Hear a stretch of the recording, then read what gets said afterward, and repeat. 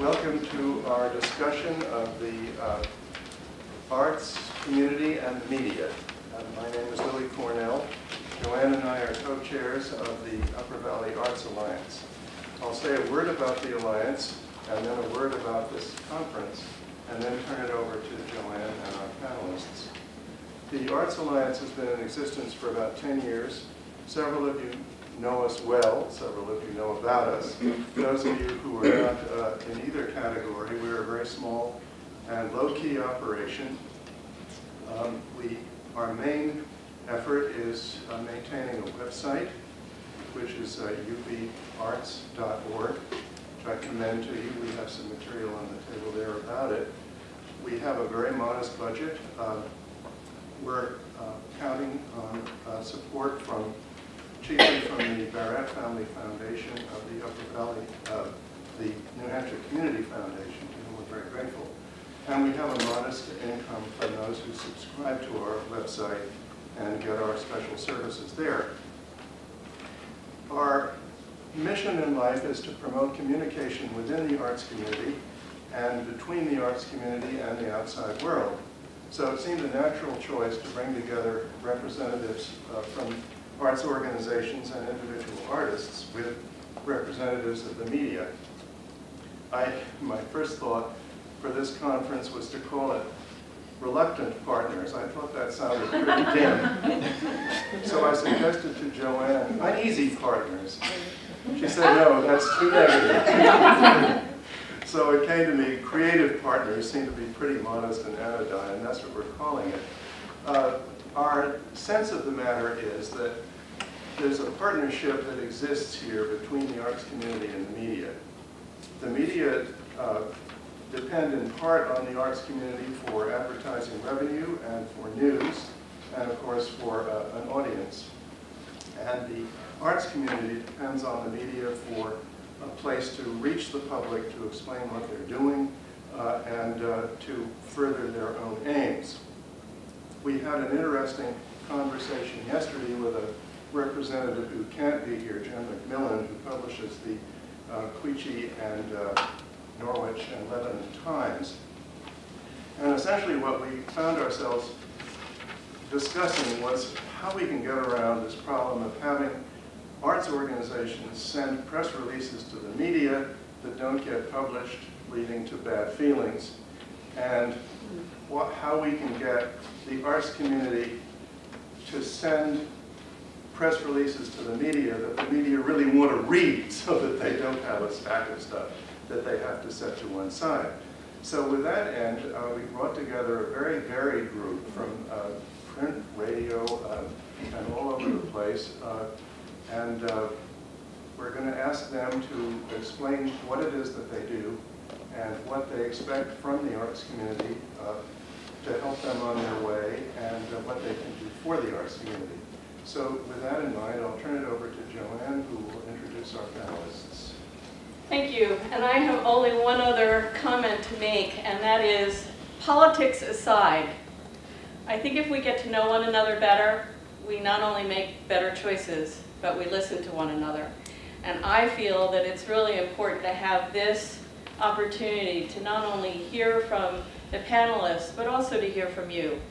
I know we all have our own angst and our own stress, but I think if we find out what's going on at their place that makes their lives so difficult, because they have to make choices like we have to make choices. So I think this is a good opportunity for us. As I was always saying, this is information sharing. I don't want it to get naggy. If anybody gets naggy, we're going to stop you right away. But I also want to say to the panelists that we have kind of put a timeline of 5 minutes for them to do a kind of quick overview of what their world is all about. And if they go too far, we may have to get the hook for them too. So what I'm going to do now is just read little bios on each one of them. And then I'm going to start at the end with Alex Hansen, who's here from the Valley News. And if you all know, tomorrow is the Art Day section, and he has a newspaper to get out. So he's going to not whip through, because I'm going to have him say as much as he wants, but give us his information, and then at the end, we're going to start with any questions to him right away so that he can scoot out. So, on that, Alex Hansen is the feature editor of the Valley News. He's written about the arts in the Upper Valley since 2005 and has been covering the region since 1998.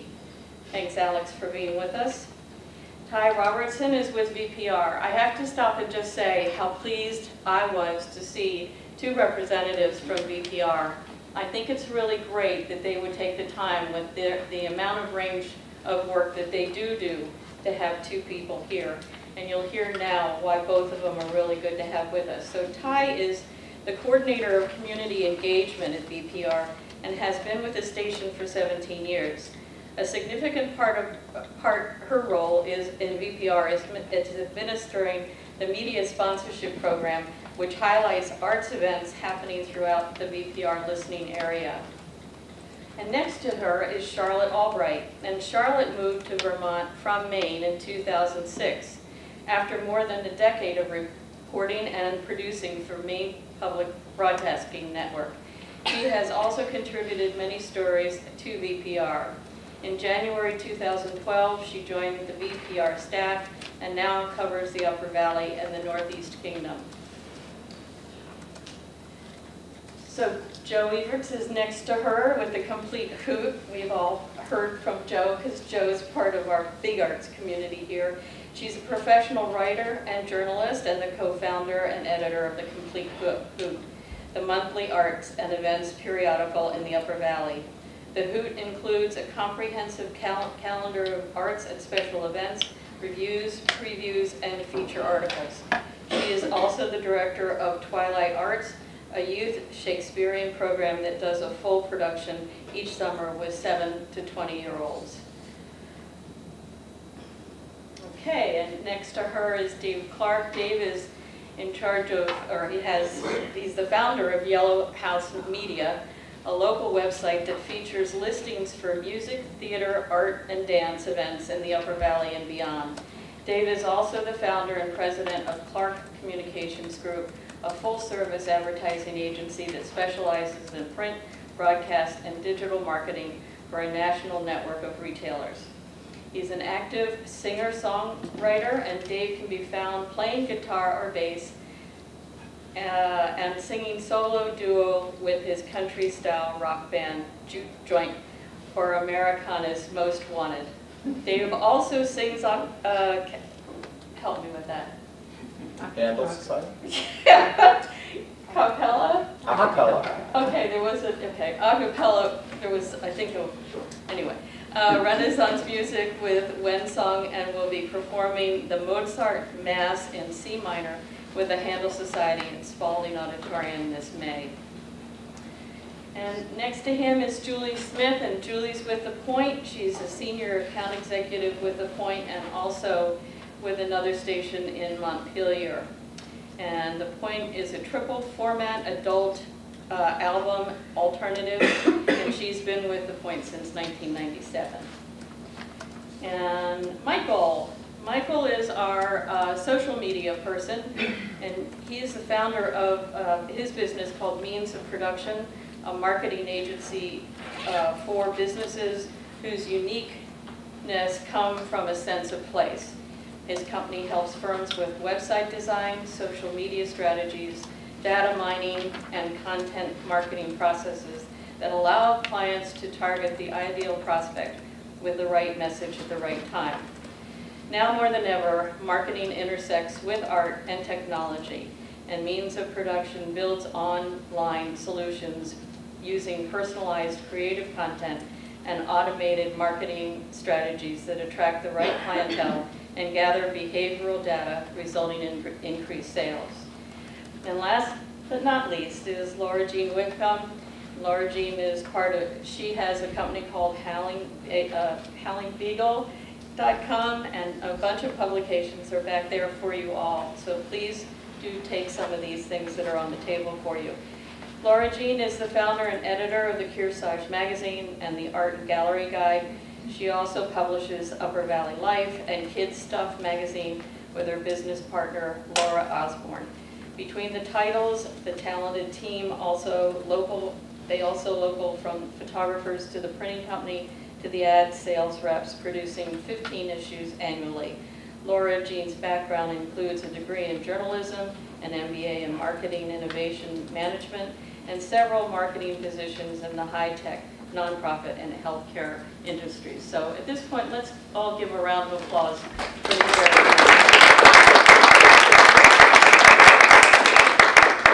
So again, what I'm going to do is have Alex start, and there will be no break, so once Alex turns his head to Ty, it'll just keep going down, and then we'll open up the conversation to you all. So start with Alex. Thanks. So I'm not a public speaker, so I'll be brief and practical as much as I can. So every week we turn out on Thursday a page on the arts and entertainment, and then we do bi-weekly pages on books and movies, and those two pages alternate. And the feature section also covers subjects that are outside the arts, science and health, food and garden, things like that. That doesn't mean that we write about the arts only on those days. We sometimes will, if there's an artist who has an interesting life history, we might write about them on a Saturday. If there's an arts project that relates to science, it might go on the science page. So there are other opportunities for us to write about arts here and there. My suggestions for people who want to catch our attention, because we have a lot of material that comes in, and we try to look at everything, however quickly we look at it, and so I guess a couple suggestions. One is be early, especially if you have something that is a big event for you that you might take some time for us to understand. Don't hesitate to tell us a month in advance, and then be sure to follow up and make sure we got it and absorbed it. And don't hesitate to be persistent. In my view, it's some people I think worry that they nag us, and there are probably some occasions where it feels like nagging, but we don't. I don't feel badly about that. I'm more than happy to have people call me multiple times if they think they're not getting, if I'm not paying attention to something that they think really deserves attention. I'd rather hear it than have it go by me. And that brings me to my, I think the most important point, which is tell the story. If you have something that you think is a story for us, you need to be able to articulate why that's a story. And we get a lot of submissions from people who say, hey, we have this interesting thing going on, but don't connect with why. The question we have to ask ourselves is, why should our readers care? And sometimes that's obvious, but a lot of times it's not.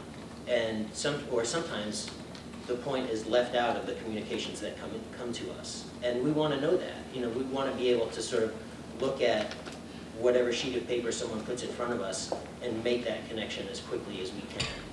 So we can say, if one pile is stuff I want to get to, and one pile is stuff I might want to get to, you want to be in that pile.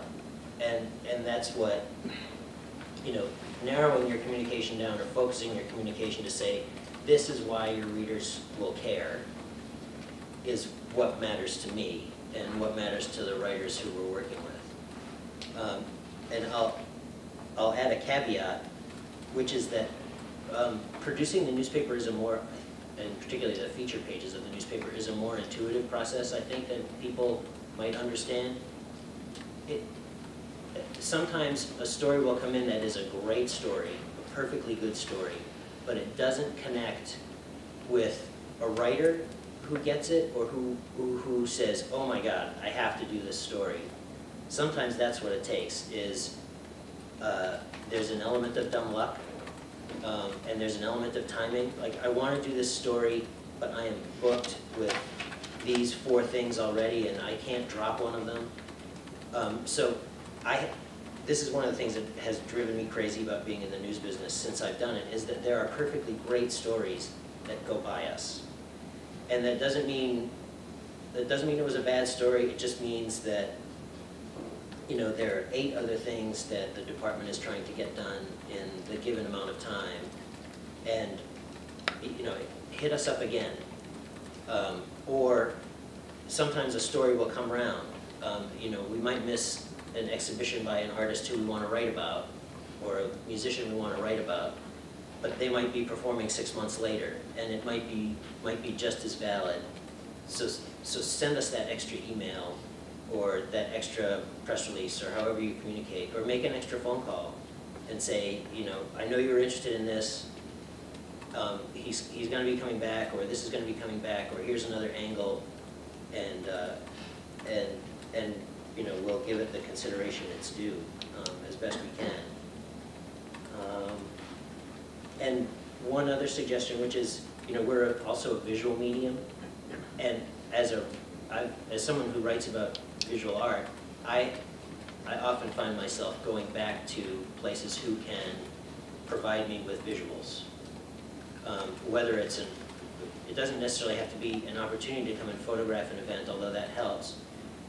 If it's visual art, have images handy, so that if a writer comes knocking on your door on a Monday and their deadline is on a Tuesday, you don't end up having to say, well, I can get you images, but it can't be until Wednesday, because Wednesday's too late. So I think those are the suggestions I would make. And then once we go through, I'm happy to hear people's questions. Thank you. Thanks. That's actually interesting to hear you talk about that, because at BPR I'm in the marketing development department. So I'm on both sides of helping arts organizations promote their work on the air, but also trying to promote BPR. So thank you for those tips about how to get a press release paid some attention. So as I said, I was introduced as administering the media sponsorship program, and I too am not a public speaker. But we work with a limited number of organizations on a media sponsorship, and that is a non-cash transaction, and we have very limited airtime that we can offer to that program. However, what we do have as an alternative is underwriting that's available at a nonprofit rate, and that's administered by the underwriting team, and it enables people to schedule spots more strategically. It's fairly affordable. There's also the ability to do things on the website, on the homepage of bpr.net, which is great for visual arts because there's a tile that's right up there at the top. And clicking through is excellent. We get about 40,000 visitors to the website every week, so pretty good traffic as well. But the media sponsorship portion is really kind of haphazard. People will email me directly with a show that's going on, and it really boils down to scheduling and what we think is going to be of interest to BPR listeners and what we have available for time. And the juicy thing about the media sponsorship program is that it enables you to put a 30-second spot on the air, where you actually get to describe the event in some detail, and rather than just saying this is happening and when and where. So my email address for you all is basically trobertson@bpr.net.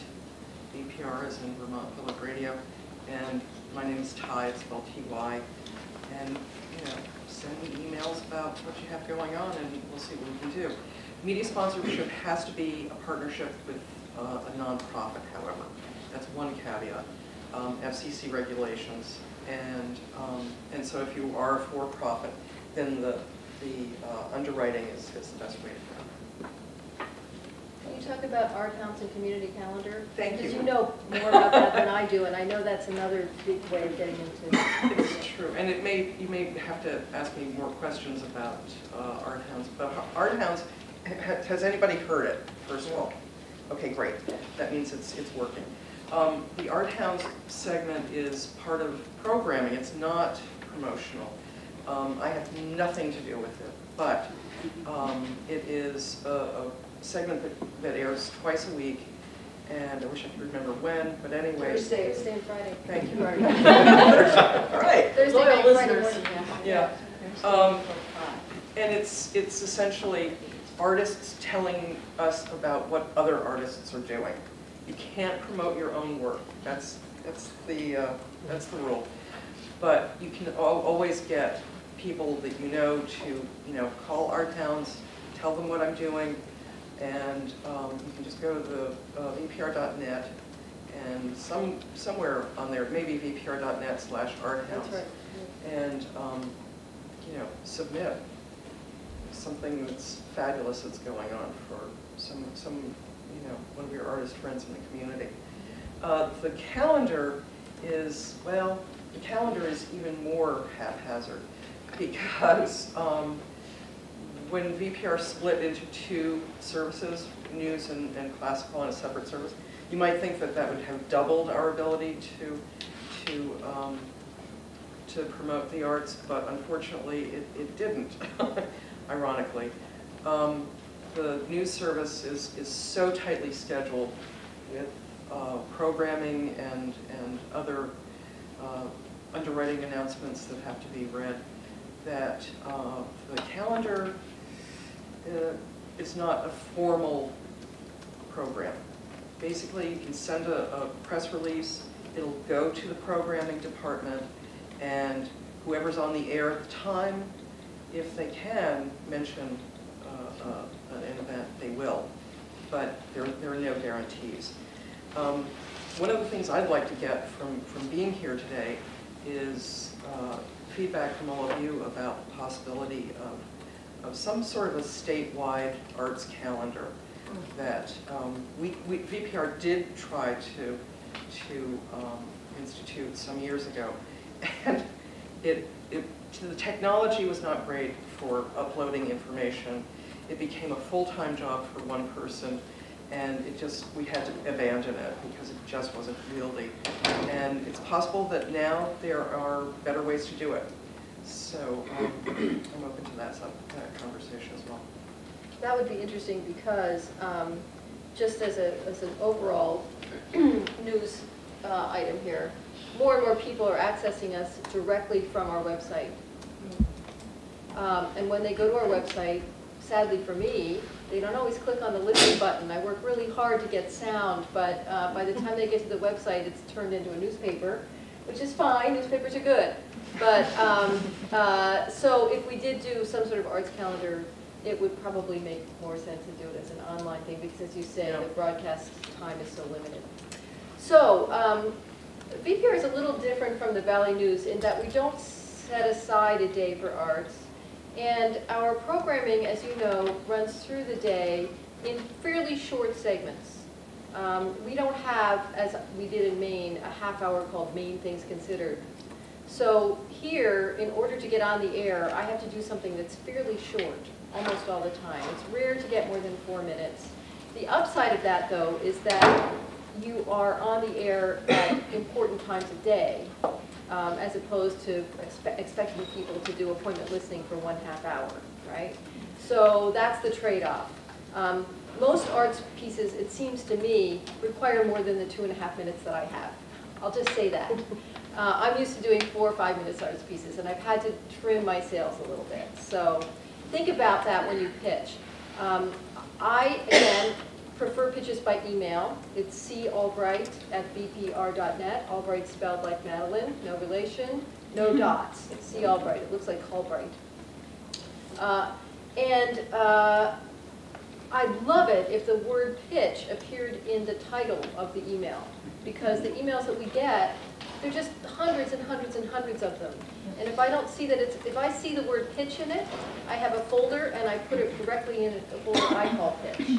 And then when I get time, I look in that folder. So it really helps me organize my sort of online file cabinet if you were to do that.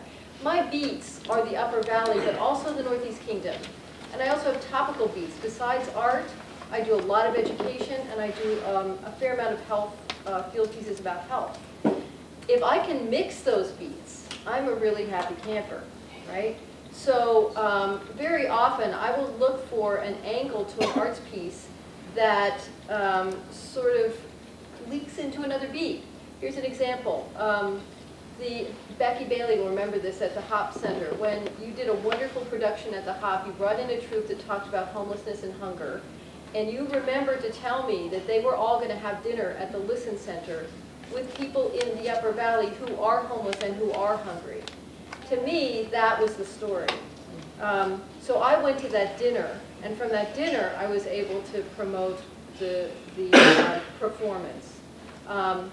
Even if it's a standard, more standard performance, like the Mozart C minor Mass. I love the idea that there was a guy at Harvard who finished the Mass, and Mozart left it unfinished. He wasn't part of the performance. He won't be there at the Hop, right? Right. Robert Levin will not be there. But for me, that was a key to the whole story. So I went and talked to him at Harvard. And then Becky set up other stuff for me to do. So for me, I guess the precept I would have is that for me, art has to be somewhat newsy. But I want to do news in an artful way, right? So I like to blur those lines as opposed to keeping them too clear. And so keep it, at least for me, keep that in mind when you pitch it. And Becky's going to be so embarrassed, but I didn't even know she'd be here today. And I thought, what can I read? What can I read that would give you a sense of what you meant about a storytelling pitch as opposed to a straight press release? All right, apologies, Becky, you're going to turn red here. But this is a pitch about a glee club, right? I'm going to be honest. If you put glee club in the subject, I'm not going to jump up and down at that right away, because there are glee clubs all over Vermont. And I have to be clear that we are a statewide news outlet, not a regional news outlet. So whatever I report on that's going on in Norwich better be interesting to people in Virgins, or it's not going to make it. And if there are too many things like it happening across the state, it's a hard sell, right? So how do I explain? Is your comments going to be too much longer? No. Okay. This concert by the Glee Club offers some really special material and great guest honors. The cornerstone is an amazing setting of a suite of poems by Garcia Lorca. Okay, she got me. So if you can find the thing that sets your Glee Club apart, you'll have a better shot at it. And I'll take questions later. Thank you. I'm Jo Everts of The Complete Hoot. It's great to see so many familiar faces here. I guess one of the things that I find amusing about the arts was summed up in a cartoon I saw from the New Yorker on their annual calendar, which I always find a great hoot. And it was a woman talking to a man on the street corner, and he was dressed like a bum, you know, totally like a bum. And he's answering a question that she's asked him, which is clearly, what are you doing these days? And he said, oh, I'm raising funds for my arts organization. So I think if you work at a media organization, you are already inclined towards the arts because you're either writing or you're broadcasting or you're summing up or you're trying to be engaging in some way or another. You're probably involved in supporting various arts organizations, but with your volunteer time or your funds or whatever it is. So it seems to me that one of the things you should assume is that we are already on a similar wavelength. None of us is making a lot of money from what we do. We're very sympathetic to your tight budget. We're very sympathetic to that. And it's good to start out, I think, on the ground that we are very similar in terms of what our interests are going to be in the world. I remember my husband asking me once after we'd been married for about 5 years, do you think you will have lived your life for love or for money? And I said, for love. And he said, yes, me too. Well, I think that's what we do. All of us in this room do. So assume that we already understand that you're on a tight budget when you contact us. Always, always appreciate the deadline. The Hoot is a monthly. We come out on the first Friday of every month. So our deadline is always the last Friday of the prior month. So if you want good coverage, get in by the deadline. And it's extremely smart, and there are only a few of you in this room who do this. It's extremely smart to send a high-res photo to me with your PR release. Send a 300 or larger PR photo with it, because then if I have a chance to do it, or if it captures my attention, I'm going to put it in. I noticed that also, for instance, Grace has started including from the Duckworth quotations from the arts. Great idea. I just put that, there's a filler space, I can put it right in there. It's another way of drawing attention to it. It's what's ready at hand is important. I love the way both Nuance Gallery, but Marcy was trained at Dartmouth, and Dartmouth do a terrific story, and they also do calendar listing. Because then if I don't have a chance to do the story on it, or I'm not grabbed by one thing or another that happens to be coming up, I can use your blurb for the calendar, which is what you want, because you've taken the time to highlight with your adjectives what the event is, what's happening with it, and so forth. So it makes great sense to do both. The calendar listing at the end of the story is smart because it gets me reading the story, and if I'm going to get caught in the first paragraph, I'll get caught. That kind of thing. So we've made a change from doing many previews to doing very few previews, more reviews, because we hear from our readers that they really want the reviews. They like reading something that sounds a little erudite, has a little bit of cold wit to it, and isn't sardonic. They like reading that kind of thing about what's happening in the Upper Valley. I saw a woman on that early morning CBS show on Sunday who was being featured because her attitude towards doing restaurant reviews in a Midwestern town newspaper was emphasize the positive. That's what the Hoot does. We emphasize the positive. If we say nothing about some aspect of it, you can assume we had nothing good to say about that aspect. And that may be helpful to you if we say nothing about it. Because those of us who write for the Hoot are very experienced in our fields. We have degrees in whatever it is that we're working on and critiquing. And it can be helpful to you to say, whoa, I thought those costumes were great. And yet they don't say a word. Well, okay, it may be that they weren't memorable, but it also may be that they weren't good. And that brings me to my next comment, which is call us, ask us. See if you can find a time, email us, ask us what else is going on in your area. Because we know, we see all the stuff come in. We know, I was talking to one nonprofit recently who said, I can't believe it, we haven't seen anybody for 3 months, 4 months in the winter. And I said, nobody has seen anybody for 3 or 4 months in the winter. This was just too brutal a winter.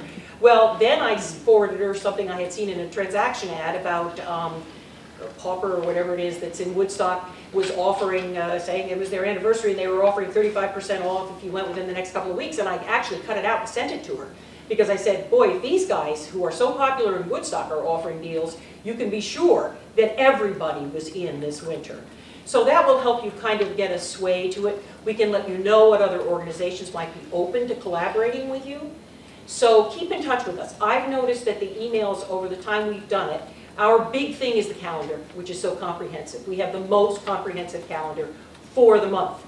And advertising for us is a month's worth because people hang on to the paper and they look for what's happening at the wherever, Canoe Club, but they also look for your ads. So it's a good place to have your stuff out there. Our advertising rates are ridiculously low. We do specials for nonprofits occasionally where you'll get 3 months of a 1/8 page for $150. We do those now and then. We do class ads for 3 months for $150. So we're very nonprofit friendly. And I think what you'll find if you do stay in touch with us by email is we appreciate a more personal communication. We really do. We really do. Because years ago when I first started, I really tried to give, say, boy, thanks a lot. Thanks for this, or this was great, or whatever. And now I find that you guys are also writing back and saying a few personal things. That's very helpful. Because most of us are tied to our desks and our computers. So getting something on email is very, very nice. It's improving the quality of our lives, which is very screen-centered. Now, the Hoot has we choose who our advertisers are. We're very careful about that. We don't recommend organizations or events that we think are not very good. We don't recommend events that we think fray at the sense of community in the Upper Valley. We're somewhat, we're able to do that. And that's what we do. That's how we started. That's what we still do. But we do hope and expect that you will do some advertising with us over the course of a year's time. So if you want good coverage, that is a key. We don't like to tell you that, but it's a key. If you advertise with us, we will give you better coverage, only because you're helping us stay in business. Not because we're taking home chests of gold, because we aren't, but just because it's helpful to us. It makes it more likely that we can say to somebody, yes, I love that place. And you know, they're great. They advertise with us, which is fabulous. Yeah. And so, yeah. The last thing I was going to say is we do the OWL Awards once a year, which is nominations for excellence in the field. That is only a dinner. It is done by nomination. If you have events you want to have nominated, respond to the email when it goes out. Nominate in August, and the votes come out at the beginning of September, and you want to be sure you've done it so that you're there for the dinner itself. It's purely a community event for us. It's a small fundraiser, but really what it is a way of supporting the arts in the Upper Valley, and that's become more and more popular. Thanks. Thank you. Great.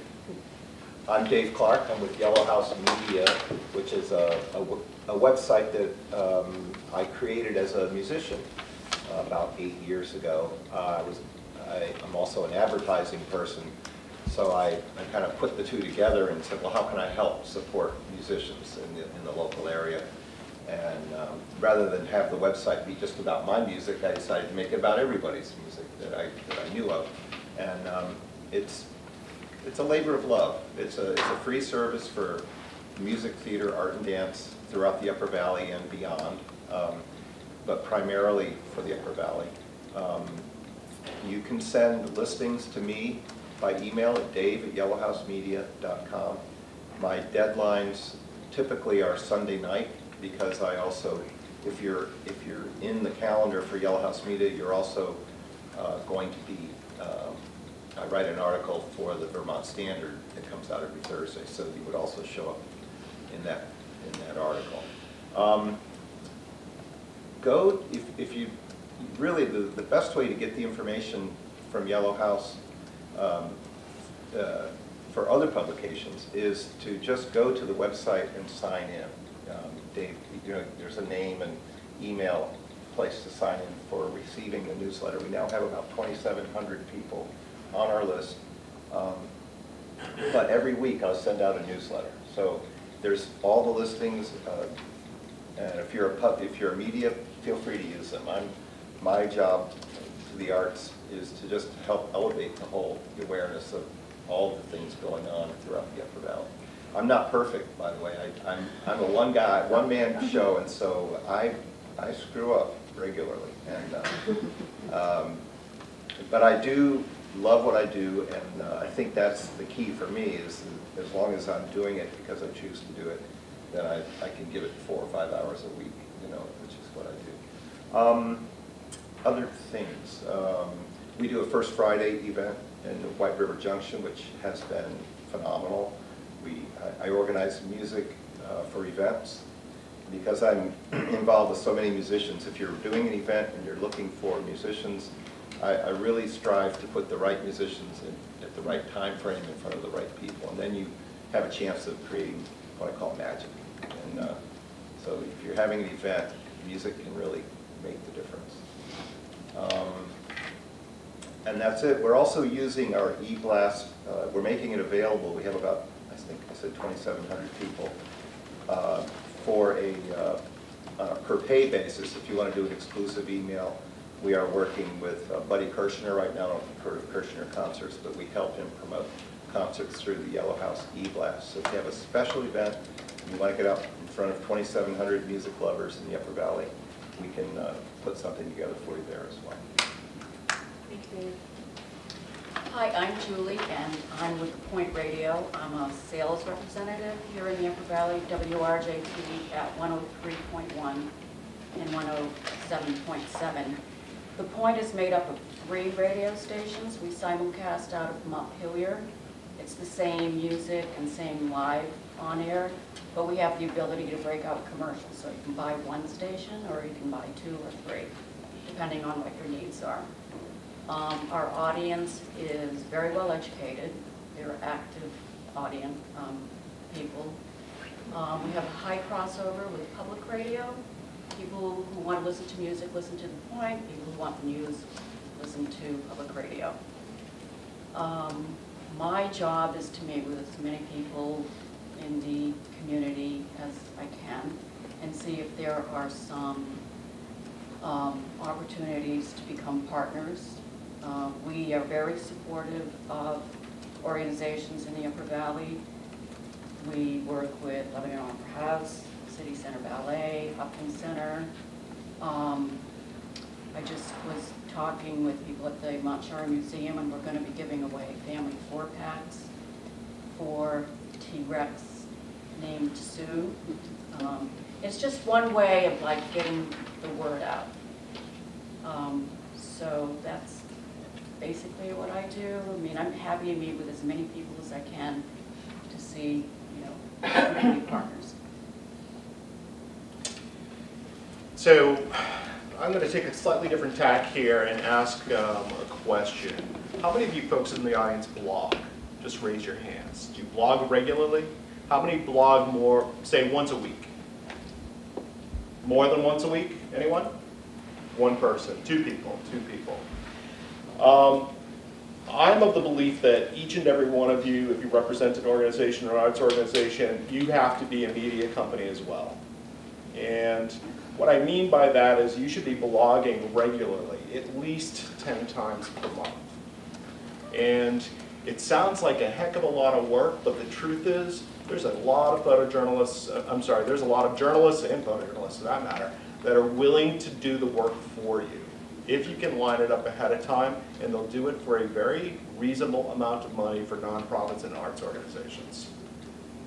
Now, you're probably not going to be reporting breaking news, but you have an opportunity here to blog regularly and get your organization out in front of people who are searching online using the keywords that are important for your organization. You also have an opportunity when you write a blog to promote that bit of information about your organization repeatedly throughout the entire year. So when you write a blog, you don't just write a blog. You write a blog and you promote it on your social media channels. And you promote that same blog over and over again, a dozen times, once a month, throughout the entire year. What this does is it gets you in front of an audience that's interested in what you do. And it drives them back to the website to actually read your blog. Once they're there, you have opportunities. You can create call to actions. You can see if you can nurture them as part of that giving pyramid to become long-term donors through getting them to give up an email, right? Once they give up that email, you can nurture them going forward. I'm a big believer in kind of really monitoring what takes place on a website. So it's not just about becoming the media company and creating your blogs and embedding your videos and putting up portfolios of images. But I also think that once you get them back to the website, you need to offer them something that is of value. Give them something that would allow them to give up their email to you. And once you do that, continue to reach out to them. And not in the way that we most normally see, which is you're sending a newsletter and saying, hey, we have these performances, we have these events taking place. Give them more. Provide them something really of interest that is more than just you. I think it was Alex that said, look at your audience, concentrate on your audience. Now, one of the things that I really like to do is to take that to almost NSA levels. By literally watching, once they give up an email, watching what they do on my website and creating content on my website so that I can start to list segment people based on their interest. If there's a variety of things that you do, and each one of them has a page, you will be able to tell who is looking at what pages, and then send emails out directly to those people who are interested in one part of your organization. Nurture them with, was it Joe, you said personalized? Right? Yeah, Personal. yeah. Nurture them with personal information that they're really interested in, so that they will then come back to your website, and you will remain top of mind. So, blogging is sort of where it starts for me. Lots more pages on your website. Every time you blog, you're going to go up in search engine results page rank. Google's going to favor you. You hit 120 pages on your website, you actually see a jump. Well, let me just say that with the most recent algorithm change, you will see a jump. You hit 500, you're going to see a tremendous jump. Your traffic will probably double. So it's really important nowadays to do that. Now, everybody here at this table, you have to be in front of them as well, because another hugely important part of this is something called linkbacks. You want every organization here to link back to your website in some way. So if you're running press releases, if you're getting information out there, you need to ask if you can embed a link so that it comes back to your website as well. Radio, obviously, not so much, but their online part. We link to everything. There you go. Okay. Everything. We are a very big web now. We're big linkers. Yeah. And I would say take it one step further, right? It's really great to concentrate on the local organizations, but I'm going to recommend another source. PR Newswire or PR Web, there are organizations out there that will spread your press releases. Is it important to get picked up by somebody outside of the region? Maybe, maybe not. What's more important is that if you do get picked up, you get those link backs to your website, and that helps your search engine result ranks. Now, all this sounds like a ton of work. It really does, and it can be overwhelming at times. But once again, we're not talking about breaking news here. We're talking about promoting the culture of the organization and maybe some of the events and the things that are taking place. You know in advance when that's going to happen. So literally, I do this for my clients, I do it for myself. Seek-Eye journalists, we actually have them write 52 blogs all at once. They turn them over in a month, we plop them on the website to go out once a week, and then we supplement those blogs with our own writing at the same time. So that's my stuff. Oh, that's a lot. I get to wrap up. I'll go with the shocking news. I don't want your press release. Right now, I am working on fall articles. Summer's at press. One summer's at press, the other one's in design, the third one's going next week. Fall is lined up, the articles are coming in, and if you have a holiday event or activity, I'll take it now. So I'm not really your press release person. By the time you get there, it's too late.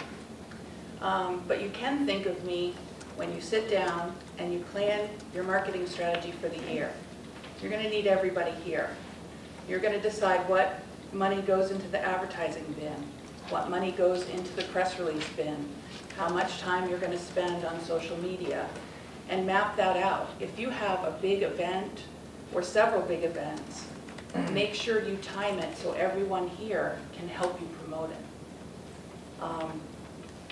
it. I try to give you a couple different opportunities. Upper Valley Life does Hanover, Woodstock, Lebanon, and Quechee. Kearsarge magazine does the Lake Sunapee, New London, Grantham area. We all go down to Concord as well. Maybe you have a pitch for Kid Stuff magazine, an art project, a camp. You're working with kids. Maybe the Art and Gallery Guide is a good place for a profile. Try to think of how you can adapt your message to different mediums. You're all doing very, very interesting and different things. And if you can sit down and think about that angle, not the press release that everybody gets because I don't want it, think about that angle and really sell it to me, you got it. I'll do whatever you guys need to get you what you want. But you need everybody here to give you really the best bang for your buck. That's all I got. That's great news, eh? A lot of secrets from this table. I am going to open it now to questions from you guys. When you ask a question and we acknowledge that you're going to be asking that question, would you give your name and your affiliation so we know where you're coming from when you ask the question? So who wants to go first?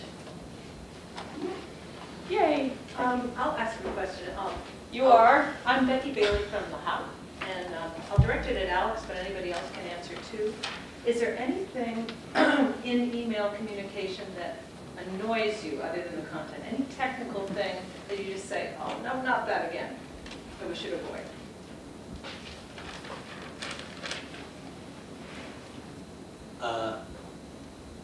Long-windedness. What he said. I mean, I need to know in the first 2 sentences what it's about, really.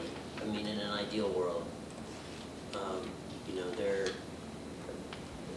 the recycling bins are littered with the evidence of press releases that don't get to the point. I mean, that's really where Would it's be a at. little more specific and just say, is there any technical thing, like would you rather not have to click through, or, you know, am I getting No, too technical? that doesn't make much difference, whether it's, whether it's material like pasted into the body of an email versus like a link to something, or something that's attached to the email. No, I don't think that makes a difference. I mean, I think we try to read everything. I think there are some events that are sort of resistant to simplification, and those ones merit, like maybe a follow-up phone call to tell us why it's really important. But beyond that, I don't think I have anything else to offer. I do, which is your press releases when they have a lot of information about, first started doing his CDs in this year, and then this year he published, in 1922, and now he's published 4 more CDs. Really, I'm not going to include the CD information. I mean, I understand that the artist wants it included, the musician wants it included, but in the article, I'm not going to waste my time promoting his CDs. He's going to have to sell it on the basis of his concert. And that is a nuisance. I'll give up a paragraph because I don't want to sort through and get all that stuff out. And speaking of promoting, this is going to be sad news for you, but even though you are likely to need to put all your funders, and I'm noticing with every decade, everybody has 20 more funders than they used to need because every funder is spending less. So now there are 20 funders that you feel politically obliged to thank. And Ty's going to hate me for this because we want to be thanked when we're funders, but we can't. If we link to your website and that's on your website, that's how people will get that. But don't clutter up your emails telling me how you got the money for this, because we're probably not going to be able. If I did that, there goes my 2.5 minutes. The other thing, I rarely see this mistake unless you're totally a rookie, but it's not going to really sell it to me because a lot of other people have done this. When you say, well, the Wall Street Journal did this, and the New York Times did this, and the Valley News just did this yesterday. And I'm thinking, okay, then it's done. So maybe those are all true things, but you might not want to trumpet those. Let me find that out, and then I'll decide. Another question for Alex? Yes. Hi, Dave. Hi, Joanne. Dave Salone, Long River Studios in Lyme, New Hampshire.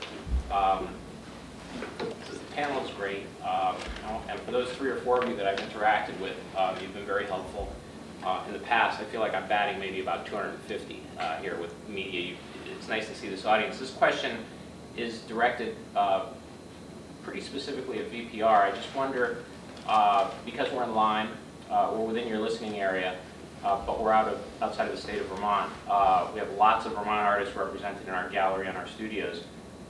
Is that something you'd consider for a story? Absolutely. Okay. I'm the Upper Valley reporter. I don't observe the river. I find that there are bridges on the river that I can travel on, so I would love to hear from you. Okay. Thank you. Yeah, and in terms of media sponsorship, we do work with the Hop. We work with, sometimes Lebanon Opera House. So we are interested in the listening area, which extends into Montreal and New York and Massachusetts. So we're open to all possibilities. Yes. Hi, my name is Tom Wolke, and You're with? well, I do lots of different things with White River Film Festival, and I put on children's shows in the summer. I'm curious. This is actually kind of old, and it goes mostly to you guys at VPR. I used to run the Claremont Opera House, and I was always torn because actually in Claremont, the best radio signal you get was actually VPR's, not New Hampshire Public Radio's. And I noticed they're not here. I'm not sure they were invited or whatever. But I'm curious if how you broach Vermont Public Radio covering something in Lebanon or something even as far away as, I don't know, New London or something like that. Do you guys like literally draw your border and say, if it's not happening in Vermont, we don't really cover it unless you pay us to buy that area? Well, the Upper Valley did not have a dedicated, by that I mean term of art, right? We're all dedicated, but they did not dedicate a reporter to the Upper Valley until our studios were renovated and completed. So I've been on that beat for a year. Before that, we didn't have an Upper Valley reporter here. Now, you absolutely do. And that is my priority. Although I live in the Northeast Kingdom, I have to say the Northeast Kingdom comes second most of the time. The way they explained my job to me was that they looked at the map and they said, okay, you're one town east of the river and 2 towns west of the river. That's how much they think I can cover. Now remember, that's going to the Canadian border, so that's a lot of territory for me. I like to do field pieces. I prefer not to do interviews. My job is to be out there. So part of it is travel time. I mean, if I'm in the Northeast Kingdom, I'm not going to be able to travel that day to something on one side of the river, one town on east of the river, if I'm that far north. So some of it has to do with my travel time. That's why you have to get things to me somewhat in advance. But I'm not the only option at VPR. As you know, Neil Charnock does a lot of stuff by phone as two-ways, as Q&As, from Colchester. So if I can't do it, I could still be a good gatekeeper for you. I will pass it on to Neil, and at least you'll get maybe a Q&A, even though I can't get to you. Same thing with Mitch Wertley occasionally. Peter Biello does a lot of books. So I'm not your only game in town for VPR, but I would be happy to pass things around to my colleagues. Any other questions? Yeah, Lily? Yeah, my affiliation is the Upper Valley Music Center. This is a question for Alex. It's prompted by something that I just heard. In the Valley News, there are several people who do pieces on the arts, but there's no art editor, as there is a sports editor, for example, who's kind of in control of the whole thing. So the question that often comes up with us is, who do you go to? Well, you'd go to me, you'd go to the features editor. But then there are usually a couple of dedicated art writers as well. In the features department, we have a group of 3 writers, and they are responsible for filling pages on all the other subjects that I mentioned, food and books and movies, and then general features, and then we have a couple of people who are going to write regularly about art and entertainment. And those people, I think for the moment, are going to be David Carvo and Nicholas Smith.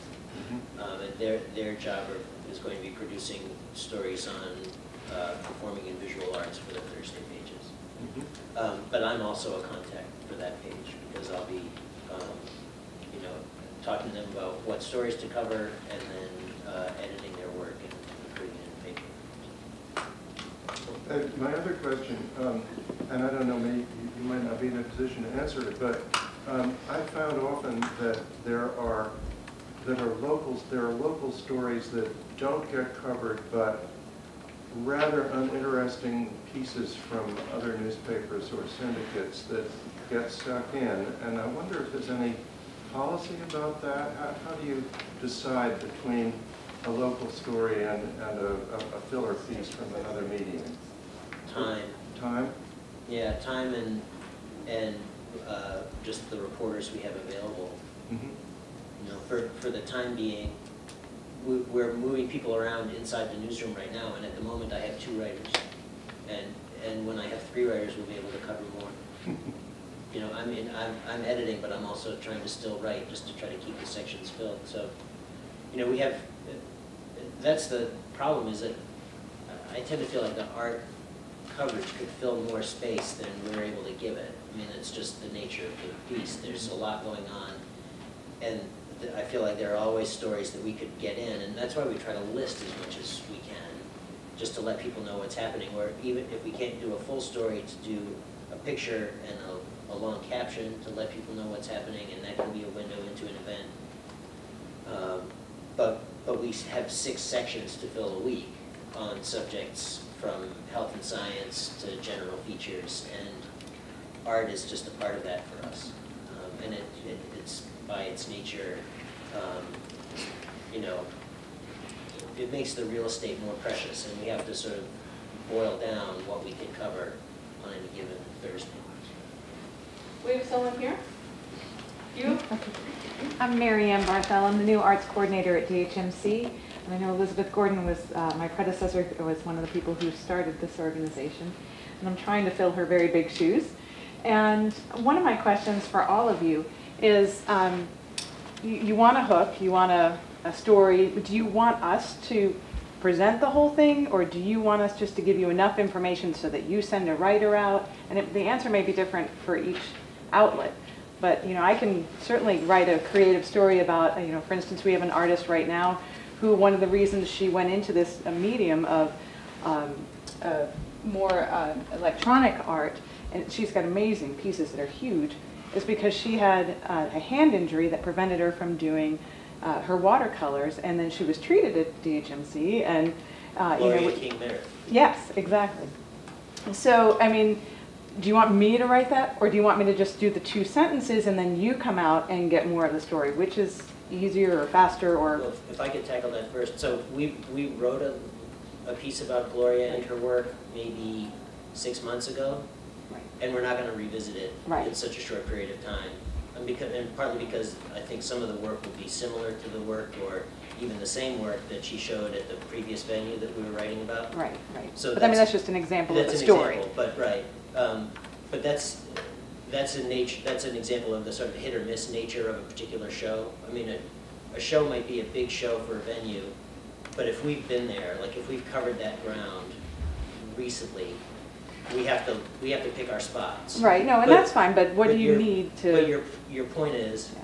I think, you know, we need to know, you know, what makes it interesting, and the you know, the however many W's you can give us, the who, what, why, all that business, and then we decide whether we want to send a writer out. Okay. And so, but that's our requirement. I'm sure that's very different, or different from everybody here.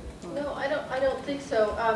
As you may know, I've done a number of stories at DHMC, and one thing that sets you and Dartmouth apart from other groups is that you have an army of public relations people. And that's great, that's good. But remember, you're going to have lots of people from DHMC trying to get attention.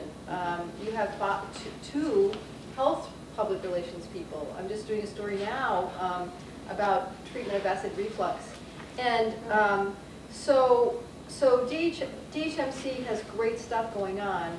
One thing that so the answer is no, you don't have to write the whole thing for us, but we will look at what's been written, because a lot of your public relations people apparently do have the time to write the whole story. It's sitting there on the website, and I certainly check it. You know, I check to see, you know, what Mike Barwell has written. It's because you've got your own internal organization publications, and I would certainly not go on the air without checking to see what you all have written. The chances are, though, that my piece would be less promotional. So where Mike would have put that patient, the fact that that patient got that great treatment there at the top, I got to be careful that I am not your publicist. Right. And I'm more concerned about the art. So when you do pitch to somebody, you know, like the Valley News or VPR, finding a way to make it important to people who might not even be within the treatment area of DHMC is hugely important for us, or else we probably will say, well, you've already done that on your website, you don't really need us anyway. I think a story is a great idea, a creative story is a great idea, but don't include quotations. Because usually the quotations, you know, you're sort of fabricating them from a PR viewpoint, and if we were interested in doing a feature, we'd be in touch with you. But I think a good story, we're all writers, so yes. We have one more comment. Sorry, why aren't you the story? She's been there for so long, you're new. What do you have planned? What's coming up? How can artists get a hold of you? Excellent. See? I'd love to chat. Just turn it on your head. I think you're the story. Maybe, and then we talk about in that article what's coming up, but I think you might be the news. Thanks. Yes. Michael Bean from the White River Indie Festival, and I just want to express our appreciation for all the support we got from a lot of you this year. We do buy ads, but we also got a lot of great coverage. And we are appreciative because I think you guys help keep us in business, really. Without arts reporters, we'd be nowhere. I think we got the traditional media coverage. I am interested in social media. I think it's an area we've taken stabs at, but we haven't had much success. And it sounds like you actually will do that for organizations. Is that right? That's correct. You hire out the service to do some dollar figures worth of social media. Is that how it works? Correct, right. Generally starting with, sort of a persona development, who is it that we're going after, what the target market is, and it could be everything from creating Eventbrite events, which a lot of people use now to determine what's taking place in their area, to just tweeting on your behalf. So, great. Yeah. Yes. I wanted to second what Michael said about all of the work that you do to get the And word you out. are? Michael Caduto, sorry. I'm here with two hats, really. I'm a performing artist with the two states art councils, and I'm also the director of the Justin Morrill Homestead in Stratford, which is a state historic site. I'm the Friends of the Justin Morrill Homestead. And I guess I had, in addition to all the great ideas and information that you've shared, which are really helpful, I had kind of an open-ended question, which is, you really have the sense of the pulse of what people are interested in and what they respond to. And as someone who's planning events, I'm always trying to think of not just what's interesting to our organization, but what people really are interested in, what they'd like to come to. So I guess for Alex, because I know you have to leave soon, and then everybody, but what are some of the things that you think are the events, subjects, things that people, you think, when you get a response when you do an article, or I know a lot with the Valley News, everybody's got an email that people can respond to. What are the things that jump out to people that you really are looking for and really excited about? I wish I knew. Because it always is a surprise to me what people will email me about, or even occasionally send a letter about. It's not intuitive. It's not, last year I wrote a story about some milestone or something about one of the monuments at the Cornish Historic Site, the St. Gaudens site. And I spent a reasonable amount of time on the story. We gave a big display, and I got maybe one message saying, hey, thanks for letting me, thanks for doing that story. And so we get very little feedback from the public. And I'm always a little surprised by that. We'll occasionally get, or I'll occasionally get an email from someone. You always knew you'd written a good story. Nardi Campion wrote you a note. Now that she's gone, it's hard to know what that barometer is. And so I wish there was some sort of secret sauce there that I could pour on a story and have people let us know it was great, but I just don't. And I've been writing for the Valley News for a long time. I always know when someone's pissed off. and it's always, that's great. Like, great, you're responding. I'm sorry it has to be this way, but. Maybe we should do events that make people really angry. It would shake things up. I mean, that might be helpful. No, I really wish I knew. That's so. Thanks. And maybe other folks have more. I've gotten better response from particular stories, but I really feel like it's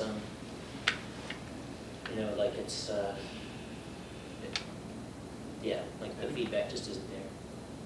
So there is reasonably priced software that will allow you to determine, whatever the article is, whatever you're putting out there, who is coming back to view that, the numbers of visits that are looking specifically for that page, how they got there. So whether they were coming through Google or social media or a direct, and how long they spent, whether they read it or whether they, bounced off of it.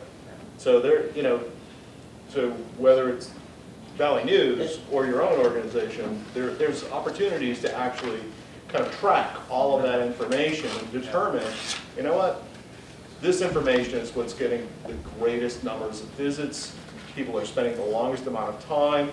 We should probably concentrate on writing more about these kinds of ideas, and it will just increase traffic back to your website. So We do that. I mean, we use Google Analytics.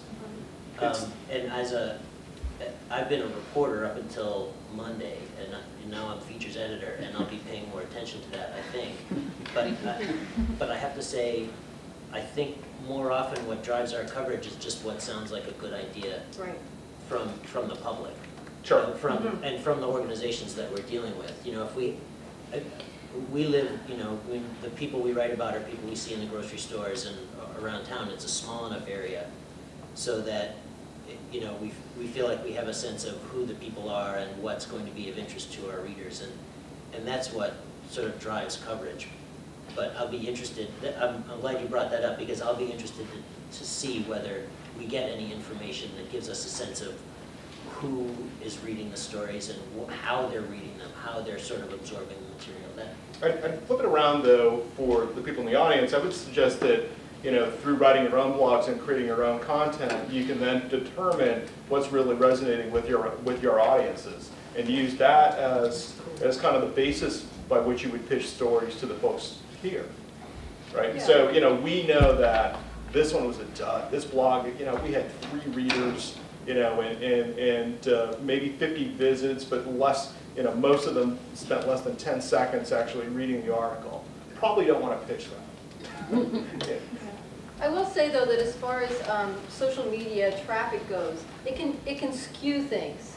The story that I did that got the most social media traffic was about fat bikes, not even within my realm of, but they happen to be doing a great fat bike. Those are were the big fat tires in the winter. And it was in the winter, and people needed something to do in the winter. You know what this winter was like. It went viral. It went crazy. It went farther than any stories I've done about, I don't know, child abuse, anything that, people were desperate for something to do in the winter. And the other story that went really far was about donkeys playing basketball. Right? So I'm thinking, am I going to do more donkeys? Should I put them on fat bikes? I don't know. But the thing is that there are cults. There are social media groups, subgroups. Yeah. And the fat bike cult is huge. So that's going to show up as a lot of numbers. That does not necessarily drive what we're doing. One thing I would say about arts, though, is that right now, I think people have reached a limit of bad news. And I'm sorry that I have to keep doing it, but last week, Nina Keck did a wonderful series about foster children. At the same time, we did one story about abused animals, and the abused animals got a lot more attention. How do I say that? So I think just being in the arts is a good thing right now. Anything that you can do that makes people sort of take a break from some of the news that is troubling them, you're already on the right side of that right now. Don't worry about how to make it any better. So I want to bring up a general question, and that is calendar of events. I know when the Arts Alliance got started, one of our big ideas was to be sure that we had a calendar, which of course dudded until we got a better website. And there are a bunch of us who put calendars together. What does it do for you guys? Anybody look at them or add your information to them? It is very hard to keep track of all the information, and the one thing that we were trying desperately to do was to not have you overlap, because that's the one thing in the fall and the spring that major events happen, and you want to be sure that those people aren't going to the Montshire and going to the Hop, and your thing gets stuck somewhere. So we need a little more conversation, if you don't mind, to the panelists and to us as the Arts Alliance, with how you feel about calendars, and whether, as Charlotte brought up, or Ty, I forget who, a statewide would work. And then again, would it be Vermont? where would the water go, you know, all that kind of stuff. So anybody want to start with some kind of conversation about that? Yes. Actually, Dave and I just talked about that this week about, you know, we're both having openings at different times and not to compete, because sometimes we even have the same artists featured in our shows. And so having a place to look for that is great. And to be honest with you, starting out and just inheriting a list of here's where you send things, I hadn't even thought about the flip side until I started talking to David about it and having a good place to double check and make sure there aren't things. But I do know that thanks to Alex, you know, getting the calendar out, there's a checker at the Co-op in Hanover who came to our art opening, and I, you know, talked to her a bit that night, and then I saw her again this week, and I was like, oh, you know, did you have a nice time? And I said, by the way, how did you hear about it? She said, oh, I saw it in the calendar in the Valley News.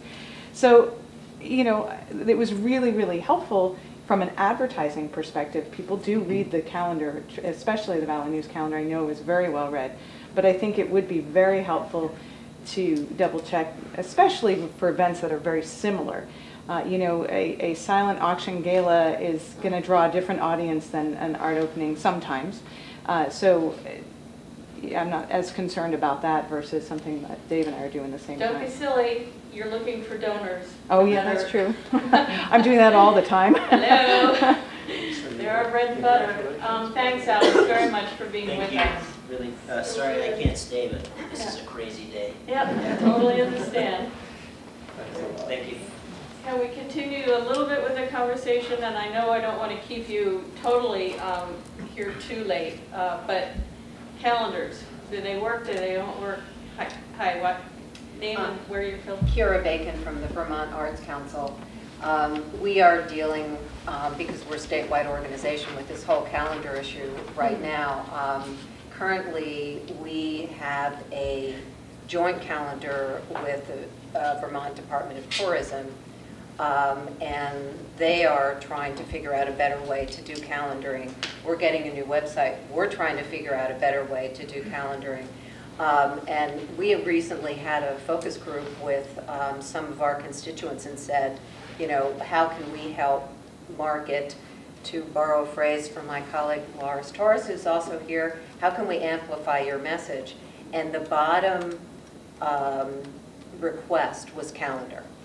They all just were like, I think they went through the whole statewide calendar thing that happened 10 years ago, and they're going, let's not go there again, which was kind of interesting. But I do think there is a real frustration from people that, you know, you have to go to 10 different places to put your calendar listings. I do a bi-weekly e-newsletter, and I try to put in as many things as I can that are coming up.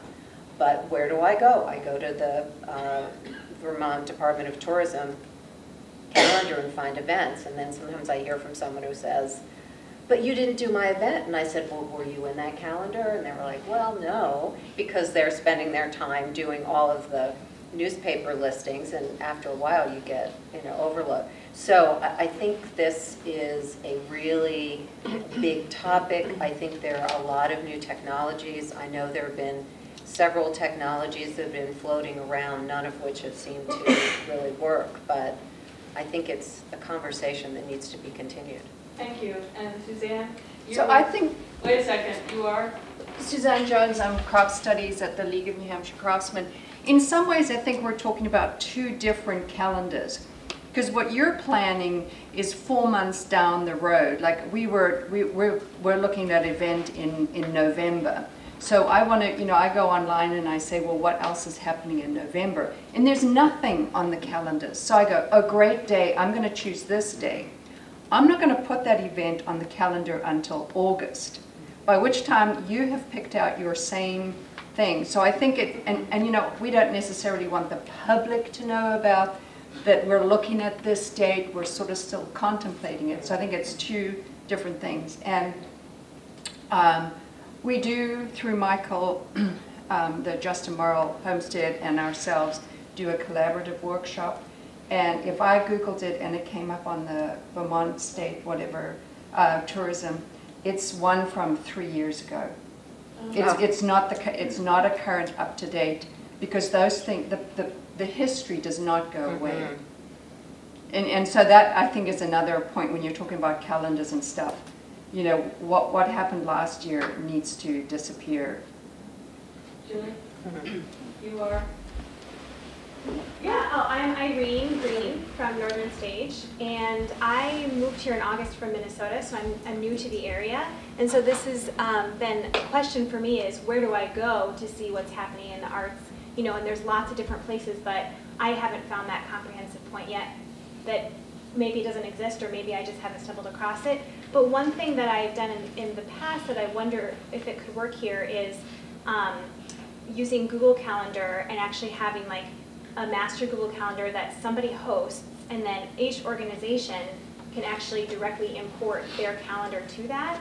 At least as an internal working, it may be way too much to just have for the public to view, but it could be separated by type of event, so theater, music, and dance, or region. So we're in White River Junction, and then other towns or other things across the state, so that it might be a way to see everything, and then I could actually be in control of manipulating that, so no one else then has to import my calendar to their master.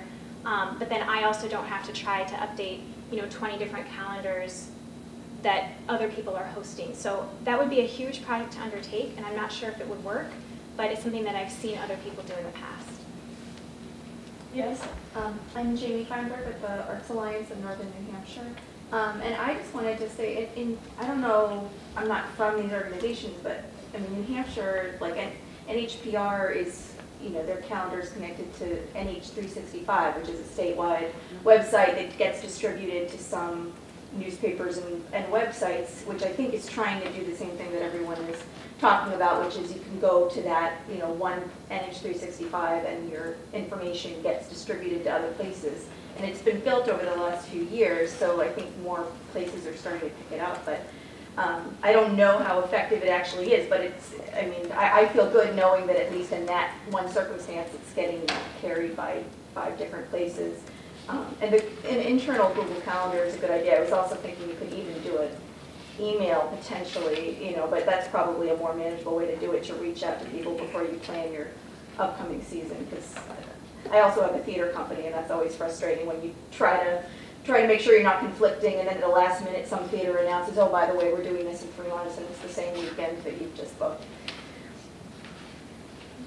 Have we exhausted this situation? I'd really like to hear from the panelists now, because they're the ones that have the calendars and are trying to do all the tech input. So, Joe, you want to, and Dave?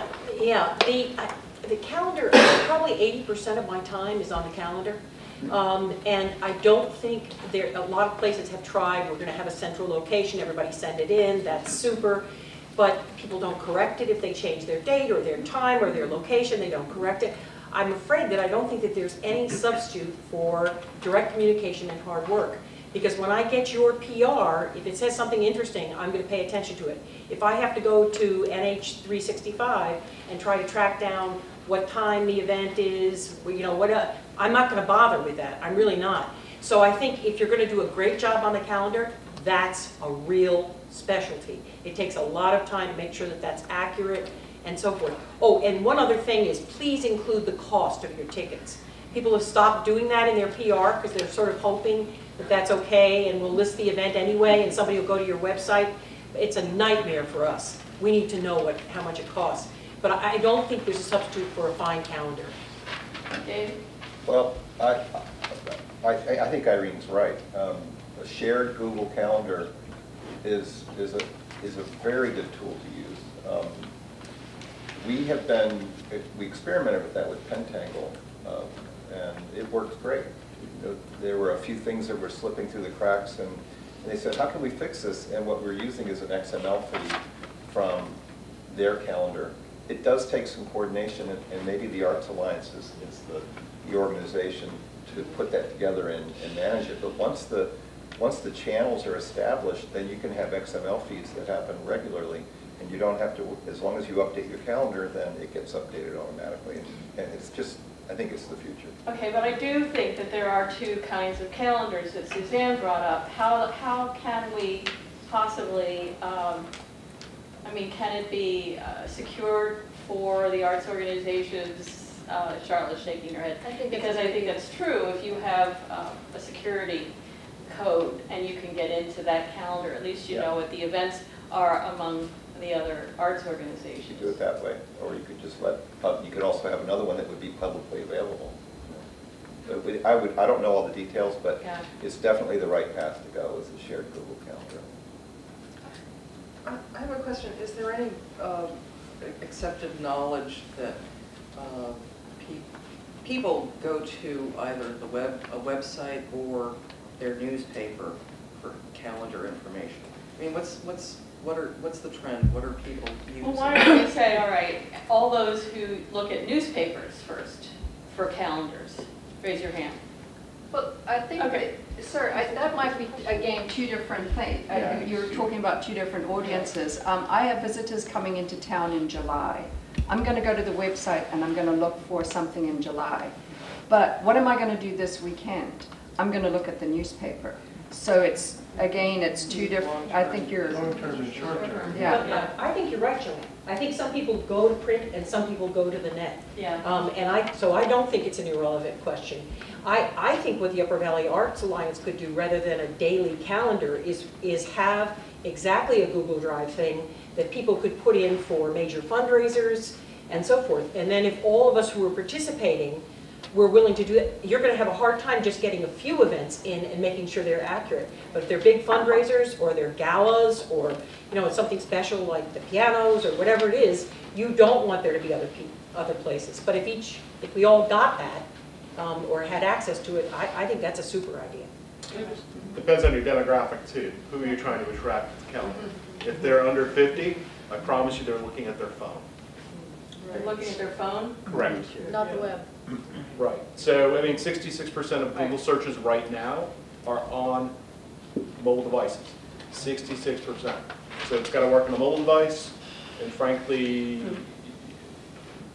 most of the people that I work with, the demographic that I'm working with, they don't know what a newspaper is. Hell, they don't know what television is. They know what Twitter is, though. Don't forget Twitter. They do know what Twitter is. We had a comment over here. I wanted to throw out a perspective of making calendars and conflicts and trying to avoid that. I think it's very important for galleries, like you were mentioning, to be in touch with each other. But I'm going to speak as someone who has had a career as a commercial promoter.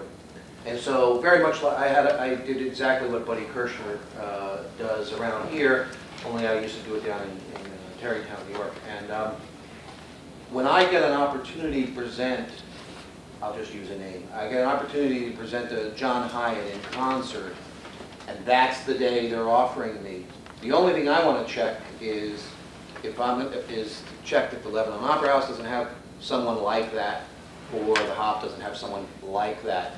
But if the Lebanon Opera House has, a big deal country artist or a big deal classical artist or something like that, I'm still going to go ahead and put on John Hyatt because it's a different market. You can't necessarily run a calendar based solely on not conflicting, because there's only 365 days of the year. There's only 52 Saturdays. So you have to sort of say, well, sorry, I'm going to do the concert that night. I'm sorry that you have someone that's lesser known than John Hyatt going on the same night at Tupelo or something like that. You have to sort of be a practical point of view. So I think that the Google Calendar idea that this woman is presented is a great idea for planning certain things to not conflict. The film festival doesn't want it. We're very aware of when the film stuff is going on at the Hop, at Dartmouth College, but we have to put it down when it's going to work for our board members and stuff, and when we can get certain films and come in and whatnot. So there's only a certain level of practicality in having a community-based oriented calendar. I just want to throw that out. Maybe UVAA could do a special interest then on the Google Drive. In other words, you could have something that has to do with musical concerts. So you could tap in and hopefully people will put them up there.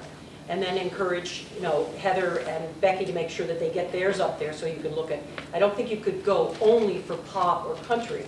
But if there were one that went around for music concerts, one that went around for gallery openings, one that went around for theater scheduling, I think that people would consult that from the organizations, wouldn't you? If you knew that there was somebody in your field, you know, performances, say that would include both dance and other kinds of... Well, one thing it might allow is a more cooperative thing. We discovered at the last minute, for example, with the film festival, like literally the last minute, that I think it was Northern Stage was having a big gala thing going on the same weekend. Saturday night. Yeah, that was and so we were like, man, there's going to be a lot of cars downtown. And so, you know, what had we known that in advance, it might have been, they might have said, well, we can't move our gala, well, we can't move our film festival. Let's see what we can do cooperatively in marketing and put things together. You know? Let's take one more question, and then the real reason that Louis and I try and hold these things is so that you guys can get to know one another. So that's why we want to leave some time for some networking, and then you can also ask some questions privately to our panelists. Is there any other pressing issue that we might want to bring up right now? Otherwise, could you ask people to put out their cards if they brought them? Because we may not get to meet everybody here, and it is a help. I have a list for you. Oh, excellent. Great. So of everybody who came, too. Yeah. Oh, well, I'm not really fabulous, sure Joanne. everybody who came because there's some missing bodies and chairs here. So I'm not sure, but at least those that said yes, I do have a list for you. Great. So if you didn't, then you need to tell Joanne. You didn't RSVP. Yeah, if you didn't RSVP, then your name and email are not on my list. So It's going to be shared with us as well. yes, if you email me, and then I can, because I can PDF it to you, no problem. And thank you, by the way, for putting this together. Oh, well, you guys are the ones who give us this idea, and because we really only do one a year, maybe two if we can stand up long enough, we really do think it's important that the arts tell us major things that you'd like to talk about, and this bubbled up with 2 or 3 different people. So we even talked to Jen yesterday about maybe even focusing on technology and publishing and how that might be changing in the future, but that was just one idea. So if indeed you have some major topic that you'd like to talk about, give it to Louis and me, and we'll try and work in next year's conference, summit, whatever we want to call it, because I think it's really important to get you guys together. So I want to thank you very much for your time. I want to thank the panelists for all of their time. It's a wonderful group of people, and we couldn't have had a better cross-section of conversation. So thank you all for being here.